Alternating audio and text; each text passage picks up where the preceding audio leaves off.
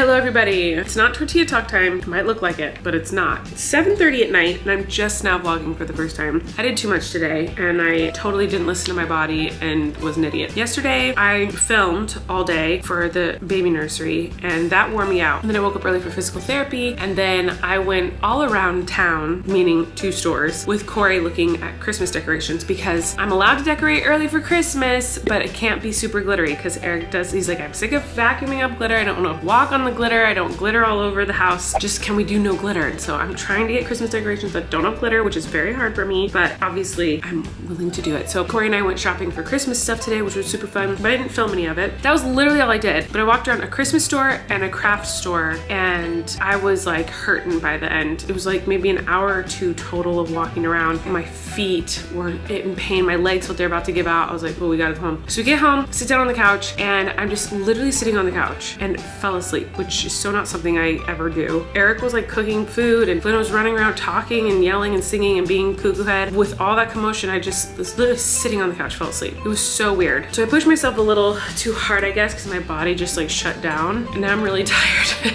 And it's 7:30 and I have not vlogged anything except for right when I woke up from my nap. Flynn was right there, was like, Mama, wanna be in the grocery store with me? And so we played grocery store and I filmed a little bit of that. Can I buy this dump truck, please? Oh yeah. Thanks. Thank you. How much is it? $2. Here's $2. Here you go. And now I have to get you money. What's my change? Here you go. Thank you. Yeah, you can put it with the one Okay. Can I buy this jet ski, please? Oh yeah. How much is it? $2. Here you go. Thank you. Hi, Captain Turbot. Hi. You're in a precarious predicament. Nice to meet you too. Nice to meet you. Nice to meet you too. See you later. See you later. Yeah, I didn't vlog anything today, so I apologize. But I have to clarify something. I went on Twitter tonight and I didn't upload a vlog yesterday because we were too busy filming the nursery room stuff. And then today I was busy most of the day and then I fell asleep. So I'm very late uploading the vlog right now. So I saw some tweets today, they're like, oh my God, I think Colleen's in labor. I am not in labor. I am not in labor. I'm just getting more and more pregnant and it's gonna be harder and harder for me to be uploading every single day. I want to, and I see comments sometimes that are like, just take a break. I don't really want to take a break. Like, I like uploading vlogs. I like vlogging every day. It's really fun for me and I love seeing your comments. It's like a huge reason how I'm getting through this pregnancy is like reading all your comments and feeling the love and support and finding a community of women, twin moms and moms who have been through the same symptoms as me. It's what's getting me through this pregnancy. So like, I don't want to stop doing this. I don't think that's the solution. I think I'm just letting you know that like, you're gonna have to be patient. There are gonna be days where I don't vlog and there's gonna be days where things don't go up, but I'll always try to remember to tweet or post on Instagram like, hey, no vlog today. But people definitely thought I was in labor. I'm not in labor, very much not in labor. Hopefully I won't go into labor for a while. We'll see, but I'm hoping that that's not happening anytime soon. Okay, so I wanted to tell you guys, the nursery is not done. It's still just a guest room. We just did like the before footage yesterday, but look what we did do. Oh my goodness, it's happening! How real does it make it? Oh my God. I can't believe it. Yeah, this is crazy. This is the only time you'll ever see my baby clothes hung up because once they're born, they're just gonna be in a pile on the floor. I put some of the baby products that I've got ready to go at Desoto up here. I have to obviously take everything out of the packages and like organize everything. It's just where it went right now while we were filming and figuring things out. But look at these cute little, and I put them in order of like matching because I'm that mom right now. I'm just so obsessed. Like, oh my gosh, you guys. I dyed these so early on in my pregnancy. I didn't even know what the sexes were at that point. And everything's like blue and pink, which is kind of annoying, but sunshines, purple, blue. Oh my God. Like, look at all these cute baby clothes. I'm just so obsessed. Look at ice cream. I just love it all so much. And like, this is only frou-frou dress I've bought for the little girl so far. It's hard because, no offense, but there's way better clothes for girls than there is for boys. Like, for some reason, everyone's like so scared to dress little baby boys like cute and fun and colorful. For some reason, that like freaks people out, and so like boy clothes are like blue. and gray, green, and that's it. So I found a book. I don't know that I've ever read this to you guys. I don't even know that I've ever even read it. I like to journal when I'm on tours, when I'm doing something big and exciting in my life. And I toured and went on book tour and like all this stuff when I was pregnant with Flynn. And when we were cleaning out this room, I found a journal I wrote to Flynn, like to give to him someday. And I don't remember the last time I even looked through this, so I thought I could do that with you guys right now. I'm so excited to read through it. Okay, so the first thing is these pictures. And so I say like you and me and Uncle Kory at my book signing, and then you and me on live with Kelly and Ryan, and then you and me on Stephen Colbert. So I was pregnant during all those things. So this is July 15th, 2018. Hello, my little love. I haven't read this yet. I'm not quite sure what to say. I've never written a letter to my unborn child before. I'm nervous. I hope you like me. I already love you so much.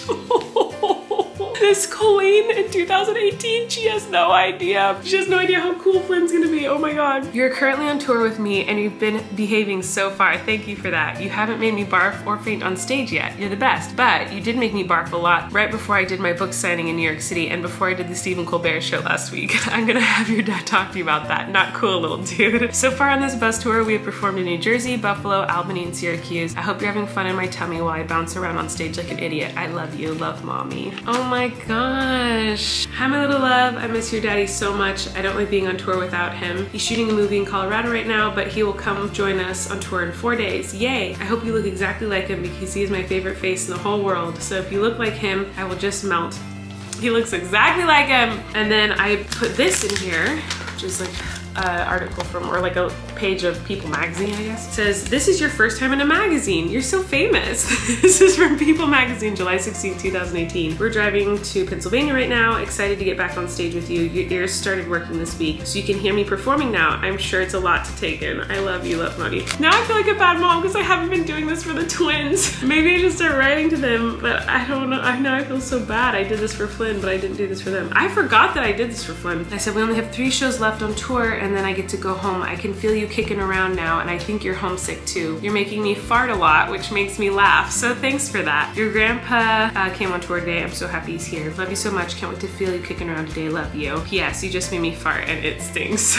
And then my mom wrote, hi, sweet grandson, it's grandma. Don't believe it when mommy tells you that you make her fart. That's all her. Be glad you're on the inside. I saw your ultrasounds yesterday and you were so incredibly precious. Be ready because grandma's gonna kiss you all over and spend hours just gazing at your perfectness. She does. I want you to know that it's true, that you are and will always be loved and cherished by grandma and my grandpa and myself and the entire family. Keep kicking mommy, keep snuggling close to her, and kick extra hard when you hear her grandparents so we can feel you. Can't wait to see you and hold you, love, grandma. Oh my gosh. Hello, little love. It's a month later and I'm a whole lot bigger now. You're getting so big. Last night we performed in Seattle to prep for the show in Washington, D.C. next weekend. We are filming that show for the Netflix special and I am so nervous. Last night I almost fainted a few times on stage. That's a fun little symptom I've been having lately. Fainting. My body's working so hard to keep you safe and healthy that sometimes that just happens. I think you liked the show last night though, because after it was over you were rolling around and kicking harder than you ever have before. It made me so happy. I love you, love, mommy. I love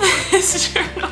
I did so much when I was pregnant with Flynn. It's so crazy. Oh my God. Hello, little love. You little stinker. Right after I wrote to you on that last page, I fainted and vomited and they made me get off the plane. I remember that was a horrible experience. Doctors and EMTs came on and made me and your dad wait at the Seattle airport for about 8 hours before we got to come home. You're a nut, already causing drama. Now I'm on a flight home from Washington, D.C. where I filmed my Netflix comedy special at the Kennedy Center. I don't know how you did it, Kay, but you got through 2 shows and 2 meet and greets together. Oh my God. I mean, I only wrote for a little bit. I just kind of wrote while I was on tour, and that's typically when I will journal, is if I'm on tour or doing something like really big and exciting in my career, is when I will journal. I'm really happy I did that, and I'm so excited that I just found this because that was really cool to read, knowing that like that girl who wrote this journal like did not know how awesome Flynn was gonna be and knew nothing about him, and I hope that he like reads this someday and is like, thinks it's cool. But now I feel like I need to do one for the twins. I feel like total failure that I have not done that yet. I'm having a really bad allergy attack, so I need to go.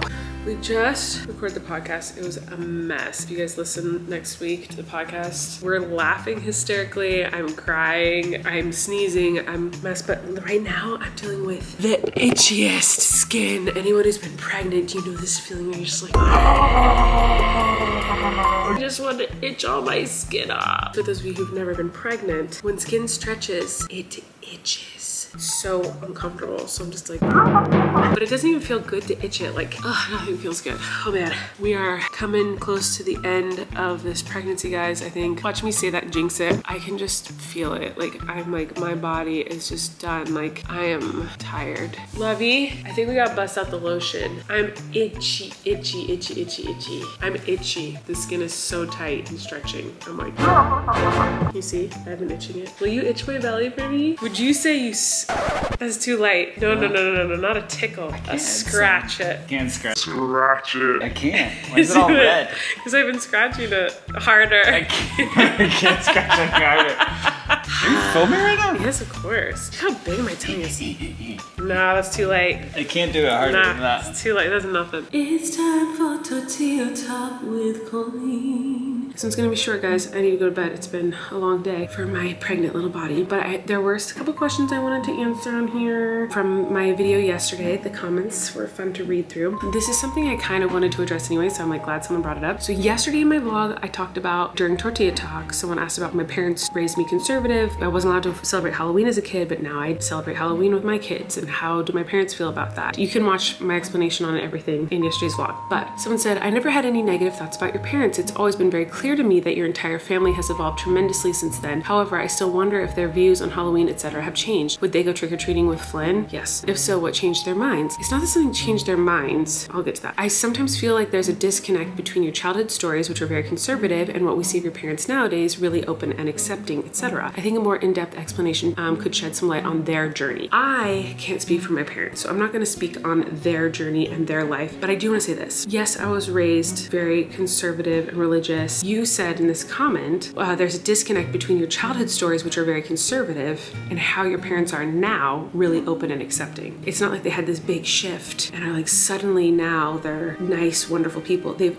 always been wonderful, loving, kind, accepting people. It is possible to be a conservative, religious person and also be kind and loving and open and accepting of all people. I've actually only learned about like how hypocritical or hateful, honestly, judgmental some religions or churches can be, not from my family, but from experiences away from my family, like in different church settings or religious settings or whatever. So I actually know that it is possible to be religious and conservative and kind because I've seen it with my parents. So I was never angry with my parents or frustrated or felt cheated of anything because I love my parents and I knew it was all out of love and they were just trying to protect me. And we had lots of fun doing other stuff like making home videos instead of watching movies or doing crafts, and you know, like we had fun doing other stuff. And it was never out of like, you can't do that because people who do that are bad people. It was just, we don't do that stuff and we're gonna do something else fun instead. So I remember on Halloween one year, instead of going trick-or-treating, we went bowling. Does that make sense? I just don't want anyone to think that my parents were like these evil people when I was a kid and now they've changed and they've learned. Yes, they've changed and grown just like I have changed and grown in my life because that's what people do, but they've always been very loving and kind and accepting of all people. Do you know what I'm saying? Am I making any sense? I could talk about that stuff forever, but like I said, this channel is for me to talk about my experiences and my feelings. I'm not going to talk on someone else's journeys and experiences. You know what I'm saying? Oh, this is an interesting question and I don't know if I should answer, but I'm going to. Natalie said, Tortilla Talk question, have you ever accidentally said a cuss word in front of Flynn and he repeated it? If so, how did you handle the situation? Yes. So I have a potty mouth. We usually try to edit our potty mouths around Flynn, but one time I was talking to Eric, Flynn was playing, he wasn't paying attention to us, or so I thought, but kids are always paying attention. And I said a bad word and Flynn repeated a bad word and it was a very bad word. He said it and I looked at him and I was just like, and I looked at Eric and I was like, oh my God, that was so weird hearing like bad word come out of my 2-year-old's mouth. He didn't know it was a bad word. He didn't know the word. I just got down on his level and I explained to him, that's a bad word. We shouldn't say that word. And instead of saying, you said a bad word, you don't say that bad word, I said, that's a bad word. We shouldn't say that bad word. I am really sorry I said that bad word. I shouldn't have said that. That's not a nice word. Will you forgive me? And I made it about, he was repeating me. So I'm not gonna be like, you can't say that. Like I said it, you know? So I didn't act mad at him. I said that I did it and I'm sorry. Will you forgive me? Because that's not a nice word. And he asked what the word was again and I told him and I said, it's not a nice word, we shouldn't say that. And then he was like, it's okay, mommy, it's okay, and was like sweet and like comforted me because I made a mistake. That's how I handled the situation. I don't know if that's the right or wrong way, it's just how I handled it in that moment. I felt really stupid. Okay, now it's my turn to ask you guys a question because I need help/advice from my C-section mamas out there. I don't know what's gonna happen with my babies. We are assuming at this point it's gonna be a C-section. There's still a chance it could be a vaginal birth, but like it's not looking likely. C-sections are great, and I'm so grateful that C-sections exist and that I can have one if I need to have one, which is looking like I will. I was talking to my friend today. I was telling her that I was nervous about a C-section, and she said, "What are you nervous about?" And I said, "I'm not nervous for the surgery. I'm not nervous something bad will happen to the babies or to me. It's just a new experience that scares me. But I think what's freaking me out the most, the only thing I've ever experienced is a vaginal birth. And right after Flynn came out, he was put on my chest, and immediately I got to hold him. The second he came out of my body, I got to hold him, cuddle him, kiss him, talk to him, bond with him. And then, you know, they took him and weighed him and did all this stuff, and then he came right back to me. But I got to have that immediate moment. Like, that moment was very wonderful for me to birth Flynn, push him out of my body, be excited about that, be happy about that, not be pregnant anymore. Then I got to meet him immediately, cuddle with him. I mean, it was just so magical. It's like one of my favorite moments of my whole life. With a C-section, I've never had one, but from what it looks like, from what I've seen, they take out a baby and they're gonna show me a baby, baby A, which will be the boy, and then they take him away, and then they take out the girl and they show me the girl and they take her away, and I don't get to have that. I'm gonna cry. I think that's what's freaking me out the most about it, is that my babies are gonna be born and I don't get to immediately like hold them. I don't get to be the first person they meet when they come out. And I think it's freaking me out. So I have a question for my strong, powerful, incredible C-section mamas out there. What was that experience like for you? What was the whole C-section experience like for you? What tips do you have for me? What were the good moments, the hard moments? I just kind of want to be prepared for it, and I don't want to be prepared like clinically for it. I don't want to like Google it or like talk to a doctor. I mean, I am going to talk to my doctor. I have talked to my doctor about it, but I want to hear from other women and people who've experienced this, who can tell me their firsthand experiences and their advice. I'm not that scared of the actual surgery. It is a little scary, but like I think it's going to go smoothly, and I trust my doctors and all that. I think it's more just like, that sounds really hard to be laying there on a table and see my babies for the first time and then they take them away. I'm so dramatic. But I think that's what's freaking me out the most. Like, that sounds really hard. And especially if they're born super early and they have to go to the NICU or anything like that. I'm just like, oh my God, like there's so many things that I don't know. I've never experienced them. And so they're just kind of like freaking me out. So I'd love advice, tips, stories, anything from just other people who are incredible people who've experienced C-sections. And I just want to know what to expect and to know I'm not alone in it. That like a lot of people go through that. It's not like I think, by the way, I don't want anyone to misinterpret what I'm saying. It's not that I think that I won't get to bond with my babies or like they won't have a strong bond with me because of that. I know that's not true. I know that my babies and I will bond wonderfully when I finally get to hold them. It's just the idea that like I've been growing these babies for so long and I'm finally gonna meet them, but how I meet them is like, there it is. Like, that's gonna be torture. It sounds like torture. So what's your experience? Especially if there's any twin mamas out there who've had C-sections, like please tell me about it in the comments. And if you guys see twin mamas talking about their experience, like those comments so they get popped up to the top, because I just need to know how to deal with that.